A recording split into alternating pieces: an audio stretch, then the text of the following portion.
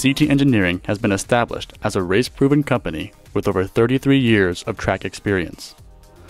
After playing a pivotal role in Acura's early 90s NSX race programs, this small team of enthusiasts based in Northern California has grown into an internationally known and recognized brand.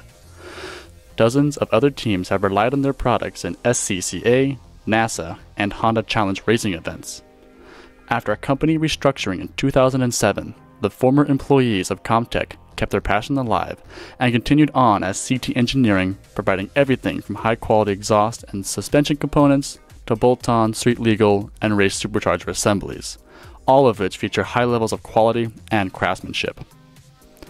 All of CT Engineering's products are designed in-house and locally produced no more than 100 miles from their current Rancho Cordova headquarters.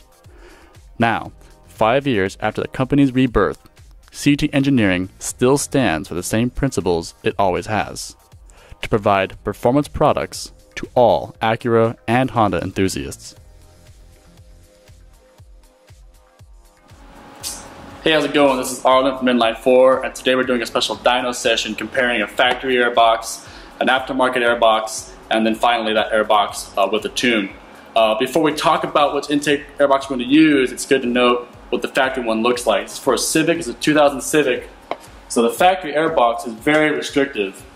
You got a very clunky looking intake pipe, lots of resonators on it, and the filter itself is a very low flow paper square kind of filter. I mean, this is the upper portion. When you factor in the lower portion that bolts on under the airbox, you realize that you're basically trying to suck in all this air through a very small little snorkel. All of this extra padding, whether it's in the box up here or down here, it's all about making it quieter and making less noise, but at the same time, you lose a lot of performance. The intake we're going to be looking at is one by CT Engineering. They basically took the Type R, Integra Type R design, tweaked it and modified it, and then they adapted it for various applications. So even though this intake is going to go into a Civic chassis, it still has a lot of the design features that the Type R has. So starting with the filter, when we compare this standard tile drop-in filter compared to the one in the CT Engineering one, the CT Engineering is a cone style, it's reusable, it allows a lot more flow compared to the factory paper filter. So that's the first part where they improve upon. Second thing they improve upon: the way the filter itself attaches to the intake piping. Unlike the factory plastic piece that has a very sharp bend in it, this one has a smooth radius and actually has a sort of integrated velocity stack. So even though this is inside the filter itself, the air has a nice smooth way to get into the intake pipe. This little piece here is actually CT's drop-in filter replacement. If you had an Integra and you just want to drop this thing in, this will work just fine. But by using this drop-in filter on our Type R engine, we can do something really clever that helps improve its sleeper look. Normally, CT Engineering sells this with a bent aluminum pipe as part of their regular short ram intake setup. However, if you use the drop-in filter, you can use an Integra Type R elbow. Now, don't let the looks deceive you. This is not like a regular old tiny little factory intake arm. The Type R one is actually tapered, has a larger opening on the airbox side, and it has a smooth taper all the way down to the throttle body, in this case the 62mm opening. And if you look on the inside, it's completely smooth all the way. So even though it looks like a very clunky factory part, it's actually been smoothed and honed out. Even the plastic helps get rid of heat. So by using the drop-in filter from CT Engineering, you can then in turn use the elbow. The IceBox itself is basically a cold air conversion for their short ram. It fully encases the filter. It fully encases the filter in an OE style box, but unlike the OE setup, it completely deletes this whole lower resonator portion. It provides a much larger airflow, smoother radiuses, improves the sound, but at the same time keeps your filter completely dry, even in most adverse conditions. Another thing to note is the bottom portion of the intake elbow is actually also a small velocity stack, and if you install it correctly and cut a small hole right around where your fog light is, it actually acts almost like a hood scoop for ram air effect. So even as you're driving down the freeway, with partial throttle, air is being shoved through the piping into the airbox, and so your airbox is always surrounded by cold, dry air, no matter if it's raining, whatever it is. So it's a very, very OE looking, but very intuitive and very ingenious setup. Now it's worth noting that because this engine came from an Integra, but it's going into a Civic chassis, that some things don't fit the way they're supposed to, such as intakes. Sometimes you actually need a swap style intake, something that's designed for both one engine and a different car. And here's an example of why. Right now we basically mocked up as best as we could the factory Civic Si airbox.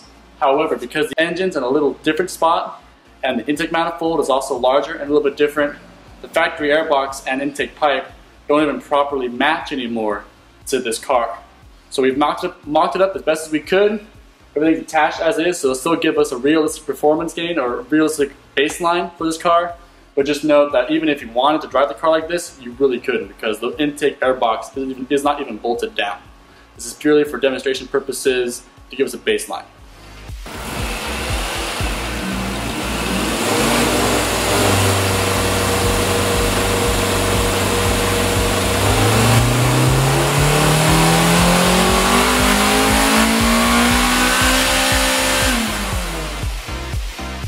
Our baseline setup, including the factory airbox and ECU, made 151.3 horsepower. Now let's see the difference when we bolt on the new CT Engineering IceBox and filter.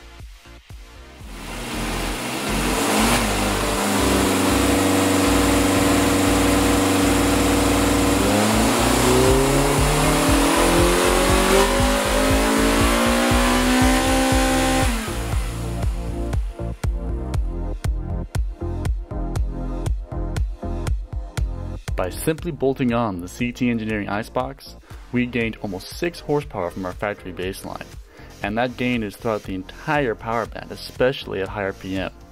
If you listen carefully to the other dyno, you can actually hear the factory airbox causing restriction at high RPM. With the larger opening and the larger filter, the engine was able to breathe much better at high RPM, and that was where most of our power gain was.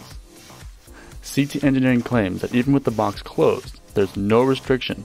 So to verify these claims, we did another dyno pass with the box open.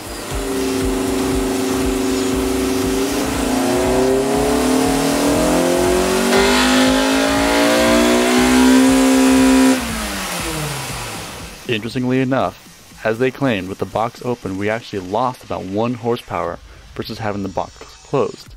This is due to a variety of reasons. 1. Having the box open makes the intake more susceptible to sucking in hot air, especially if the hood was closed. 2. Having the box sealed helps improve its resonance and acts more like a cold air.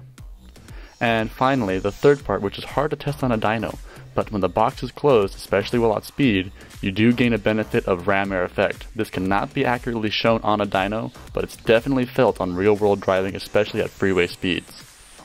For our final pass, we installed a Honda S300 and redid the fuel and ignition timing. This should see general benefits throughout the entire power band, especially because the factory ECU was never designed for the increased airflow. But now that we have better airflow, both from the filter and from the intake design in general, we can add more fuel and be more aggressive with the ignition timing, and we should be able to pull more power out of the engine than was originally possible with the factory ECU setup.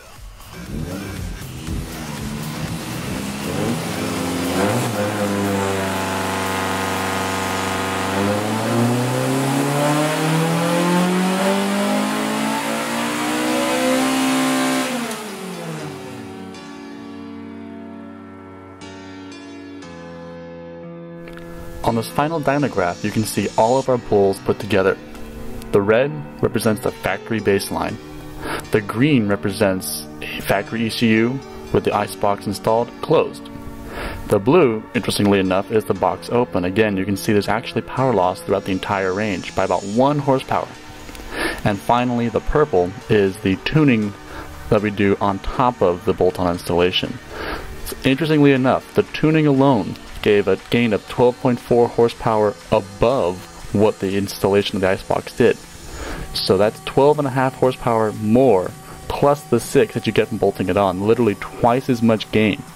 This goes to show the benefit of custom tuning, especially when you do bolt-on performance.